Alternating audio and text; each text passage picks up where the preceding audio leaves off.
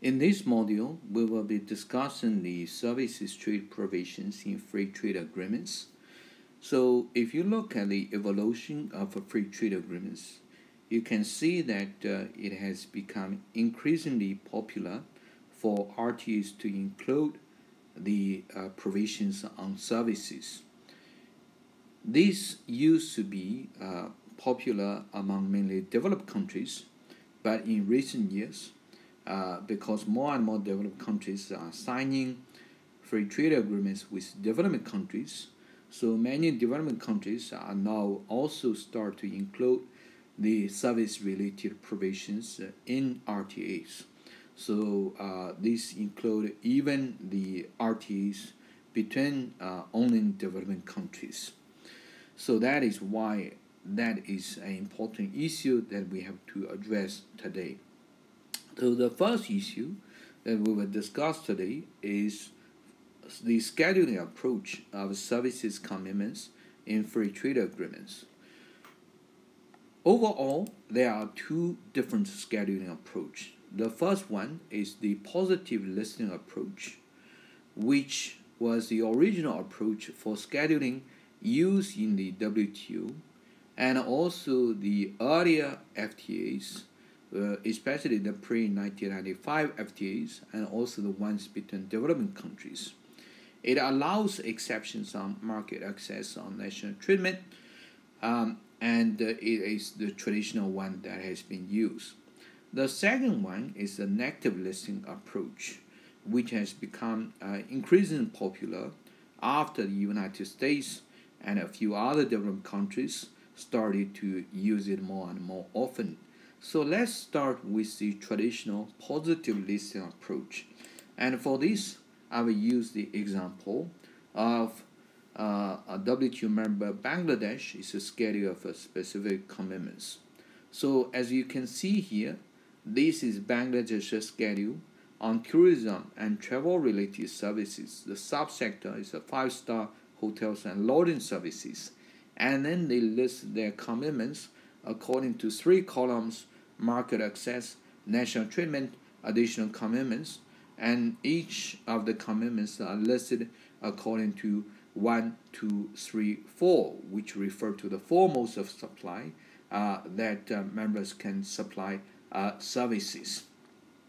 So if you look at the WTO General Agreement on Treaty in Services, the agreement explicitly states that each member shall set out in a schedule the specific commitments it undertakes under Article 16 on market access, Article 17 on national treatment, and Article 18 on additional commitments.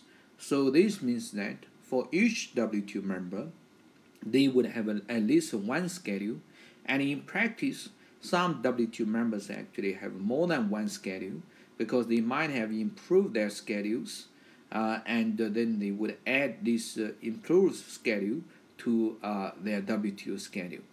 And then the schedule of commitments would be annexed to the agreement on treaty in services and form an integral part of this agreement.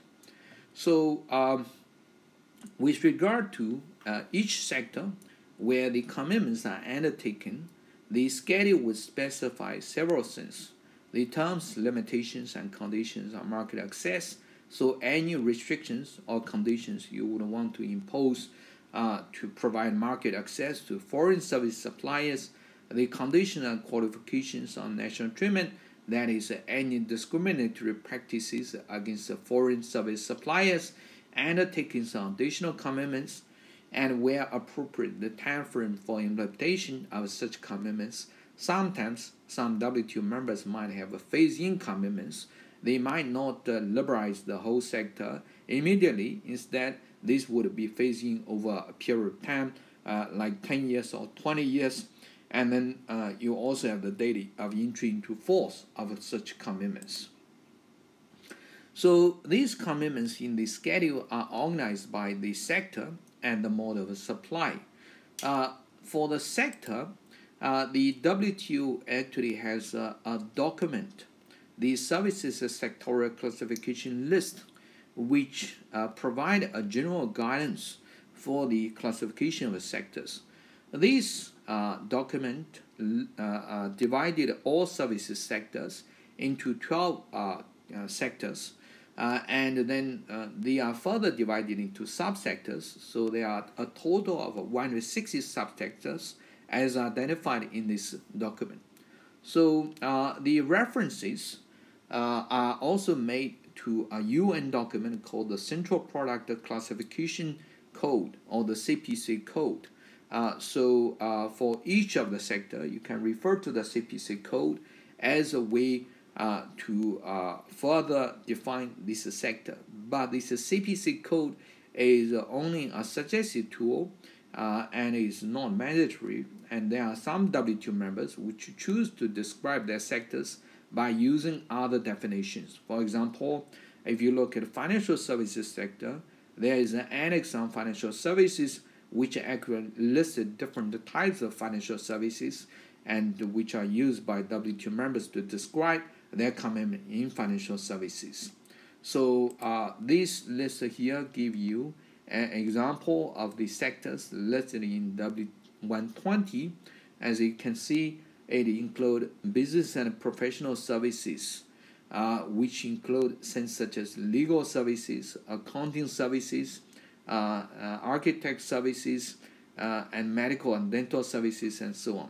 Communication services, which include telecommunication services, for example, construction services, distribution services, which include both retail distribution and also wholesale distribution services, education services, which include primary education, secondary education, tertiary education, and also adult education, environmental services, financial services, which include banking services, securities services, insurance services, and so on, health and social services, which include hospital services, and tourism services, which include, for example, hotel services, restaurant services, recreation and cultural services, which include entertainment services, transport, which include, for example, land transport, railway transport, like highway transport, and also water transport, like inland water, and also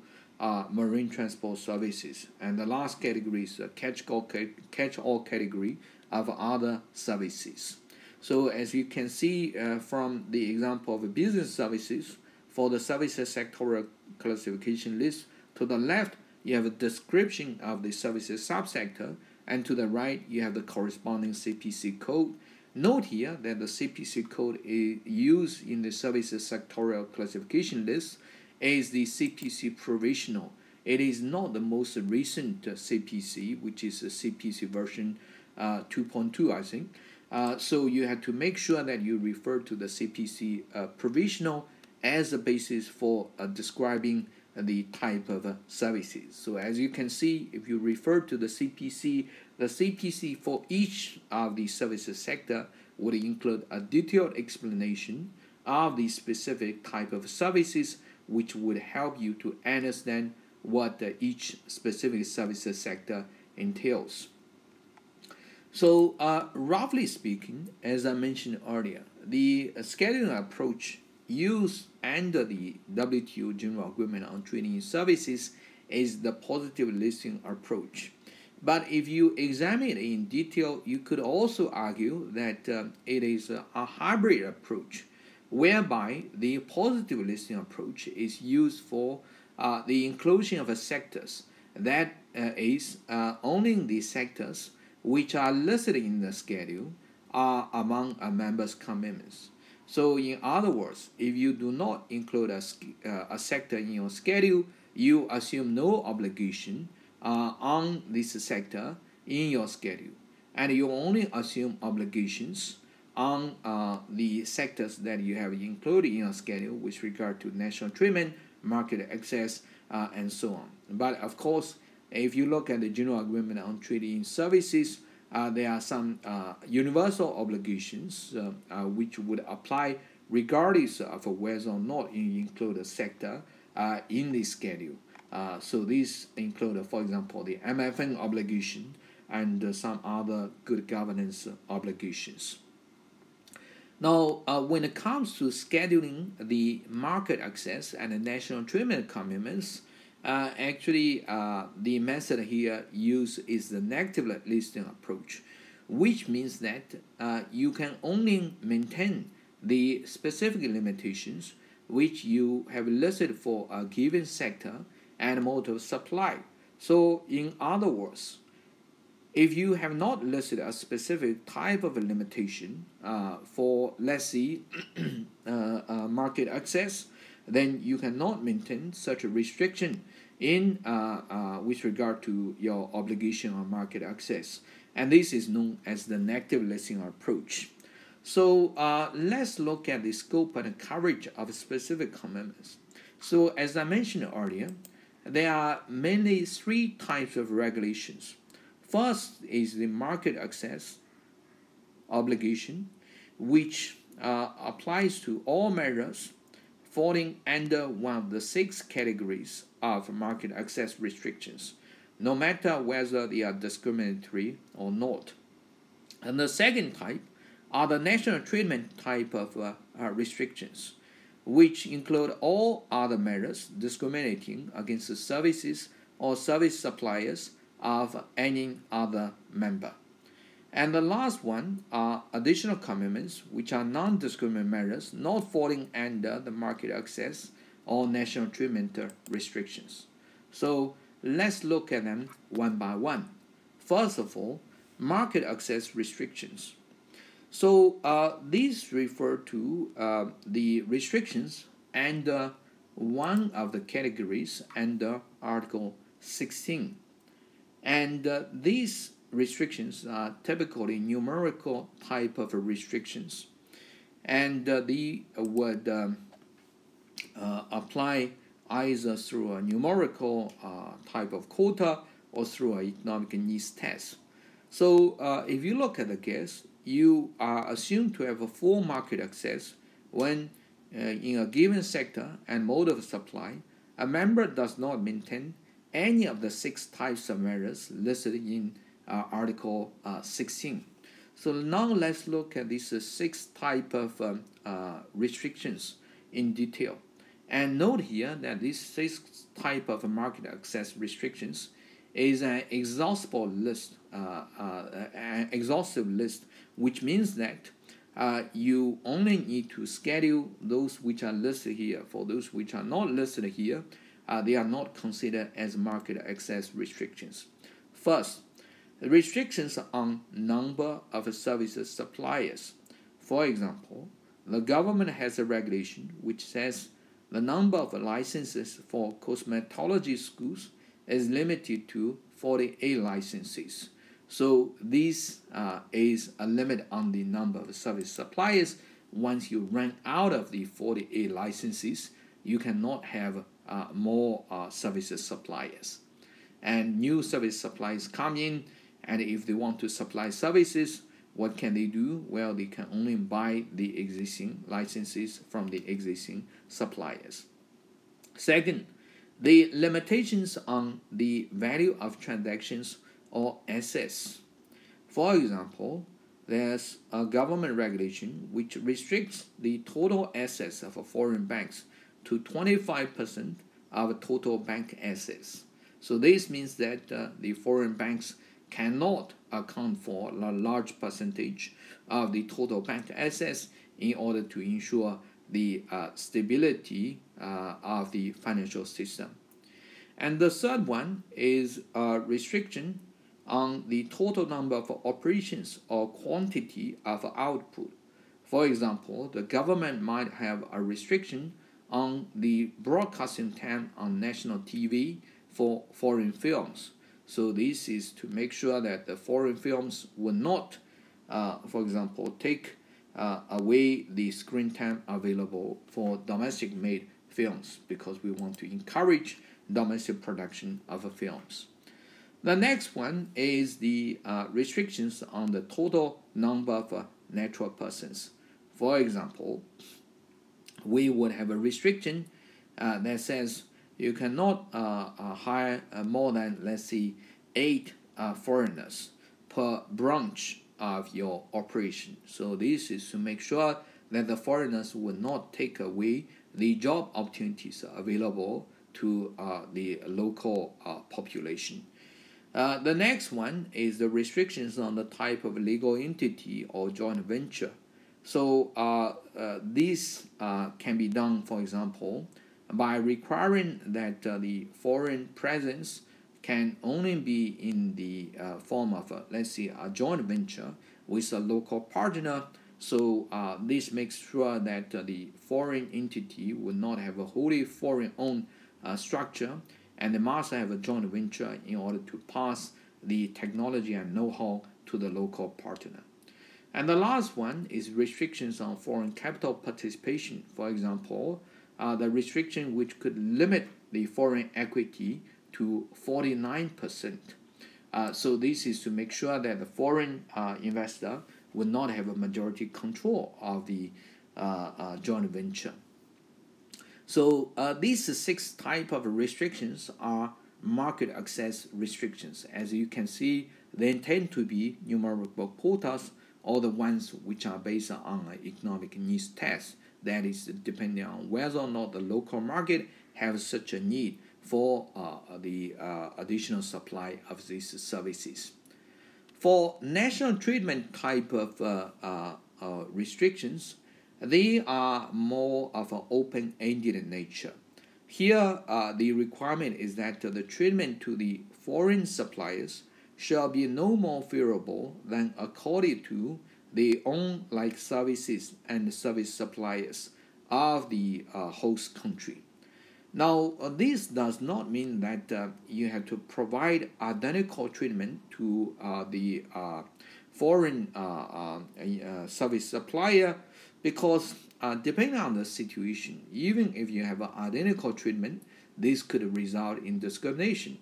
The easiest to spot would be the de jure discrimination. For example, where there's a discrimination against a foreign service supplier, seeing that the foreign service supplier cannot provide this type of services. So this would be openly discriminatory. But even something that is beyond that can also be discriminatory.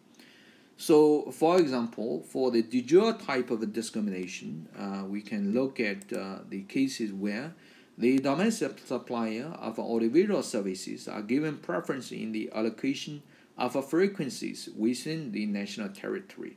So let's say that there are a total of 10 group of frequencies for usage by the suppliers of audiovisual services like TV stations, and then the local ones can get 8 frequencies, while only 2 frequencies are reserved for foreign suppliers. So this is an explicit discrimination on the basis of the origin of the supplier. But even short of that, you could have a de facto discrimination, whereby the regulation is non-discriminatory on its face, but the actual effect is actually discriminatory. So here the example is a 3-year period of a prior residency required in order to obtain a license to supply veterinary services. So here, as you can see, there is no formal distinction because the requirement, the 3-year residency requirement, applies to both domestic supplier and to foreign supplier. But guess what? Foreign suppliers are much less likely to meet the requirement, because imagine if you are a foreign veterinarian, why would you come to this country to stay for 3 years doing nothing so that you can supply the veterinary services 3 years later? This does not make much sense because you need job to survive, right? So in such a case, this could be regarded as de facto discrimination. And whether or not this is discriminatory, we would have to conduct a case-by-case evaluation in order to determine it. Note here that when we discuss the whether or not domestic regulation is discriminatory, we also need to consider the obligations on domestic regulation under Article 6 of the GES, which set out the additional conditions for domestic regulation and the General Agreement on Trading in Services. So what are the typical national treatment limitations? Again, remember here that the guest does not include an exhaustive list of national treatment limitations. Instead, the restrictions are done on abstract basis. So here, let me give you a few examples. First of all, there could be discriminatory subsidies and other fiscal measures. For example, you could have subsidies which only are provided to the domestic suppliers, but not to the foreign suppliers. Second, there could be discriminatory nationality and residency requirements. As I mentioned earlier, the 3-year residency requirement for foreign veterinary services supplier. And typically, these residency requirements are associated with mode 3. Now, these 4 modes of supply, mode 1, 2, 3, 4, refer to the 4 modes which you can use to provide services. Mode 1 is cross-border supply. The idea is that you supply the services from one country to another country without either the service supplier or the service consumer crossing the border. So, for example, let's say that you are a consumer, you are a patient based in Bangladesh, and you heard that there's a doctor in the United States that specializes in your disease. So you call the doctor, and the doctor provide you with some diagnosis on the phone, and this is regarded as mode 1. And mode 2 is consumption abroad. So this refers to a situation like this. Let's say that after you receive the diagnosis from the doctor, you decided that you want to seek the treatment of the doctor in the United States. So you fly to the United States and you get treatment from the doctor in the US. So this is known as consumption abroad, whereby the consumer cross the border, but the service supplier does not cross the border. And mode 3 is the commercial presence, which means that let's say that the service supplier from the US decided to open a business presence in your country. Let's say a hospital from the United States want to open up new hospital in your country. This would be mode 3. And mode 4 would be movement of natural persons. And in this case, continue our example from earlier, the doctor would be flying to your country to treat the patient. And in this case, as you can see, the service provider provide the service by crossing the border, but the service consumer do not cross the border. So mode 3 is the one most associated with the residency requirements.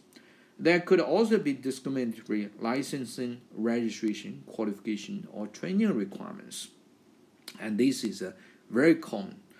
For example, for certain types of professional services, for example, for legal services, if you look at the qualification requirement for domestically trained lawyers versus foreign lawyers, you can see a huge discrepancy.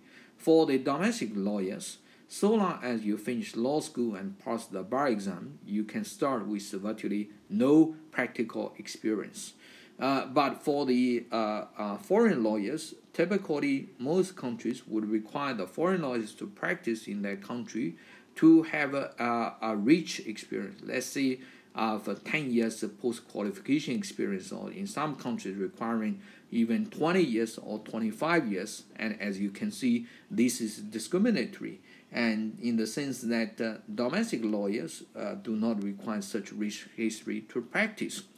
And the rationale here is that the foreign service suppliers come in, and we would want only the best foreign service suppliers come in, because if you have a new foreign lawyer that just qualified comes in, they are not going to provide good legal services. And if something goes wrong, they might run away. You might not be able to successfully discipline them. But the same rationale does not apply to the domestic service supplier. That's why you have a different requirements for domestic versus foreign service supplier. And another limitation is on technology transfer requirements. So here, some countries would require the foreign service suppliers when they come in to transfer their technology to the local partner in order to help the local partner to gain the know-how and technology. Another common limitations on national treatment is the prohibition on land or property ownership. So, for example, in Singapore, if you are a foreigner, you can only buy the apartments, but you cannot buy landed property because landed property is only reserved for local citizens. And the rationale here is that land is a scarce resources, and also land is physically part of a country, so we want to make sure that the only people who can own land are the locals rather than the foreigners, because otherwise the foreigners can come in, buy a lot of land, and the local people would not have land to build houses on, and this would cause social problems. And the last type of a limitation would be limitation on insurance portability or education grants. So this also restricts the availability of services for given sectors. For example, insurance portability. If you want to seek treatment for a disease in domestic hospital, then most likely you will be able to claim from the insurance you buy. But if you want to seek treatment in foreign hospitals, then the insurance program of many countries will not allow you to claim the insurance from all this foreign treatment, and that apparently restrict the ability of the foreign hospitals to provide these type of services to you. And same is true for education grants. The government might subsidize your education when you choose to go to universities domestically, but when you go to foreign universities, you might not be able to enjoy such a subsidy, and this will also limit the ability of the foreign educational services provider to provide educational services. So these are the typical examples of a national treatment type of limitations. There could be cases whereby there is an overlap between market access and national treatment limitations. For example, where you have a discriminative quota or equity ceiling based on the origin of the service supplier. So in such a case, first of all, it is a numerical quota, so it is a market access restriction.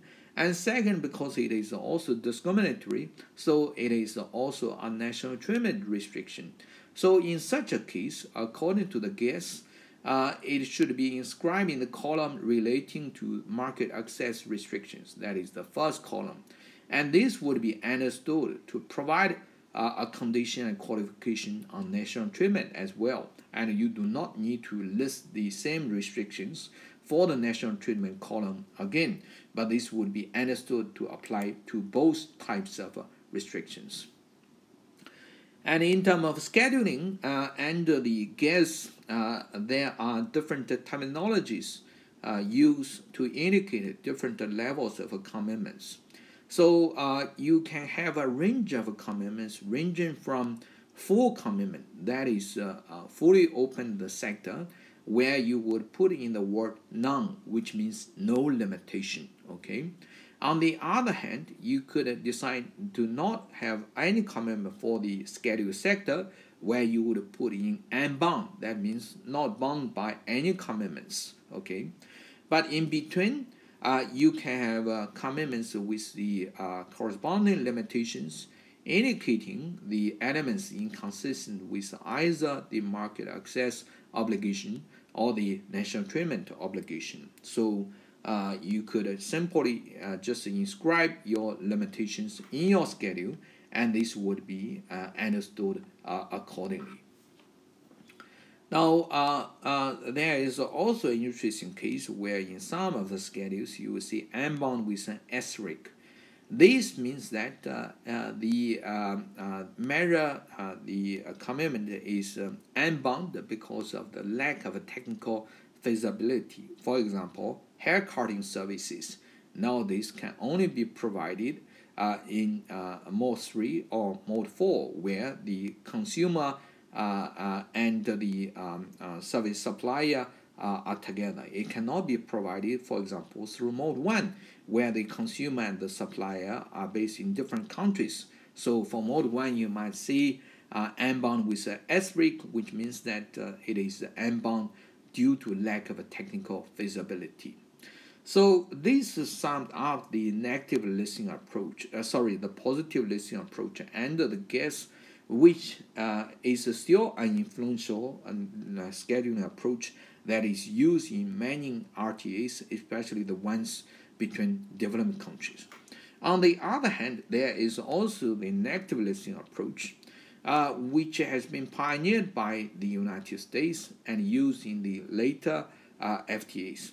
Now, the negative listing approach would allow exceptions on market access, national treatment, local presence, performance requirements, and local residency and nationality, and so on. So, for the negative listing approach, as I mentioned earlier, the presumption is that you would open up all sectors except those sectors where you explicitly include limitations or restrictions. So for negative listing approach, unlike the WTO, for the WTO guess you have a schedule which lists the specific sectors and subsectors that you want to include commitments. But for the negative listing approach, because the default rule is full commitment, so you only list the exceptions to the market liberalization. And the exceptions would come in two ways. The first one is known as non-conforming measures. So these are the type of restrictions that you currently maintain and you would like to retain for the future. So, for example, here you can see that there's a non-conforming measure in Singapore's schedule for financial services.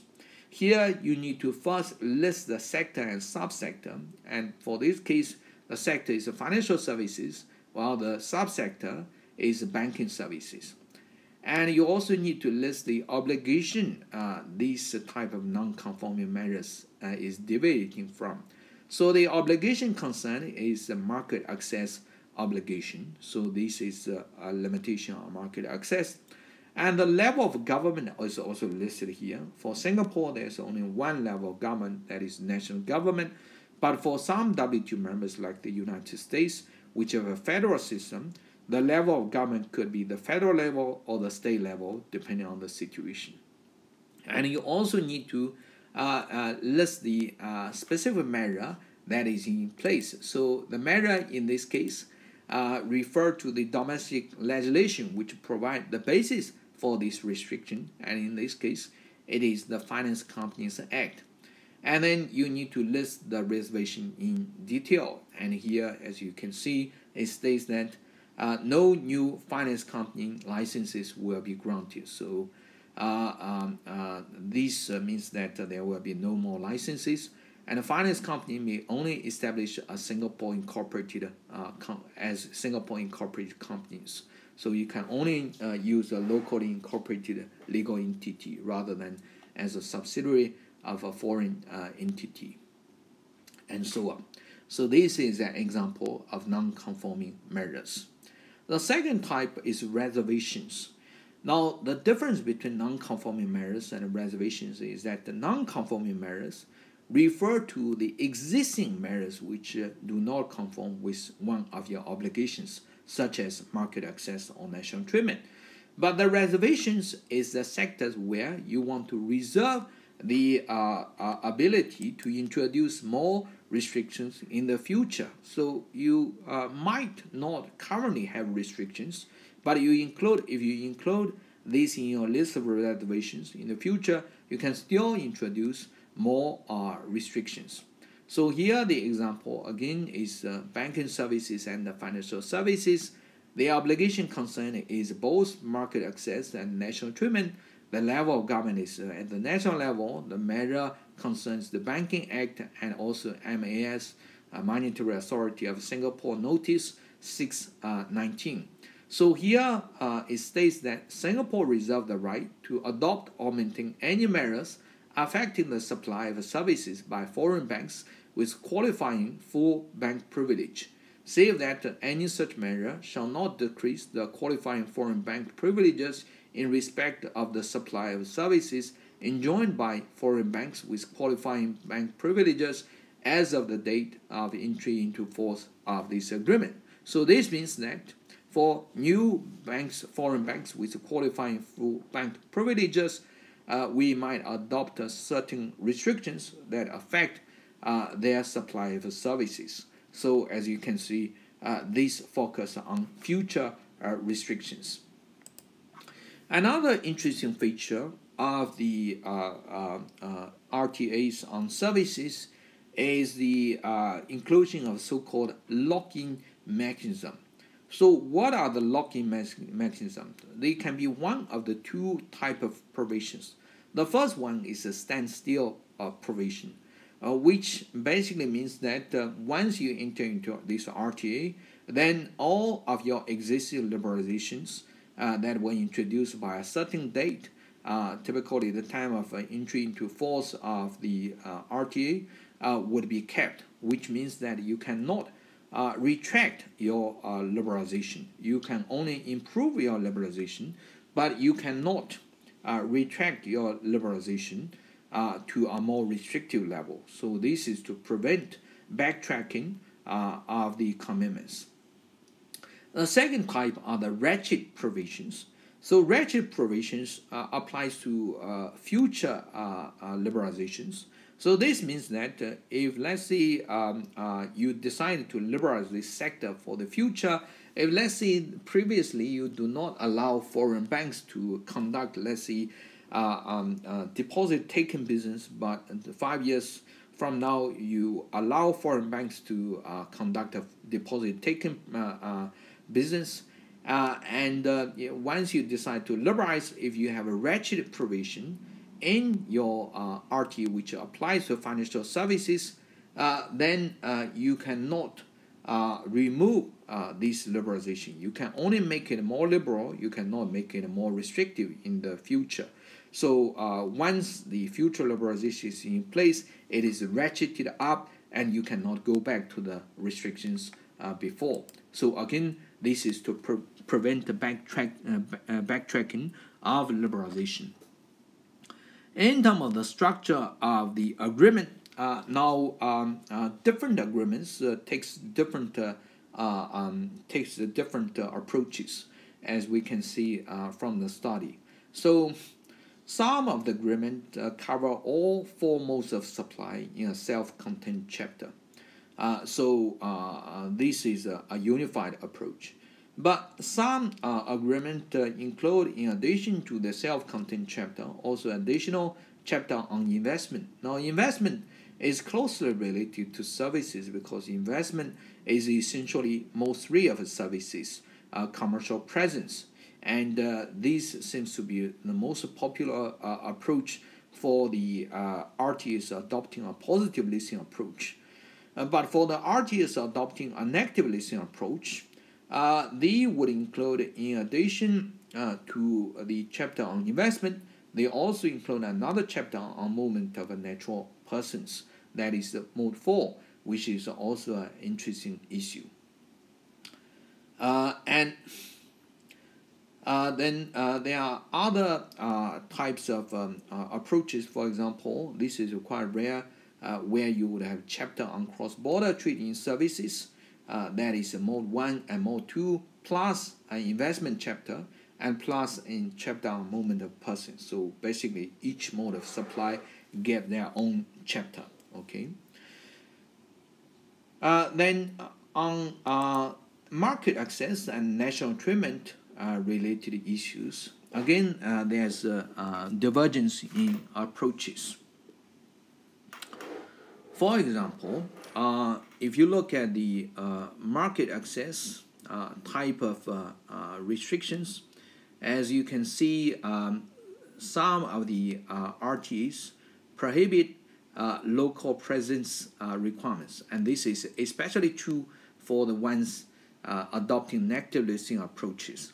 And such agreements also include provisions on export-related performance, local content requirements, performance requirements, technology transfer, and nationality requirements for board of directors or senior management. So as you can see, this is very popular for negative listing approaches. Why? Because the negative listing FTAs are typically concluded by the developed countries. And these are really the key issues the developed countries wanted to address in their FTAs, especially with the developing countries, because many developing countries, for example, have a local content or local presence requirements or have a performance requirements, and this restrict the ability of foreign investors to take full advantage of the market access commitments. And some FTAs also have provisions relating to monopolies, additional commitments, and also gradual liberalization. And again, as you can see here, for these provisions, and typically is the negative listing approach FTAs which would contain these provisions. Some RTAs also include provisions on domestic regulation. So for domestic regulation, this will be provisions relating to qualification, licensing, and technical standards. And domestic regulation is something that WTO members are also discussing. And as you can see here, for services, it is very hard for you to regulate them in the form of border measures like tariffs. Instead, most of the service regulations would take the form of a domestic regulation, so that is why domestic regulation is such a big issue in free trade agreements. Another issue also related to domestic regulations is good governance type of provisions, which basically specifies, for example, on the need to provide a common opportunity for the service suppliers affected by regulation, on the need to administer the laws and regulations in a reasonable, objective, and impartial manner, and also to make decisions regarding the approval of licenses or granting of licenses within a reasonable period of time, and also to inform the applicants the status of applications. All of these, again, are key issues that developed country service suppliers will run into when they try to provide services in a developing country. That is why you see them addressed in all these FTAs on services. Another types of provisions relate to mutual recognition agreements. So for mutual recognition agreements, here the idea is that the service regulating authorities of one country will recognize the qualifications by the authorities from another country, so that the service suppliers from the other country, once they obtain the regulation in such a country, can then provide the services in the first country. And this is typically limited in specified sectors. For example, for legal sectors, Singapore in some of its FTAs recognize the qualifications of law degrees from some countries, typically common law countries like the US or UK and Australia, but not other countries. And these greatly enhance the ability of these service suppliers to provide services across jurisdictions.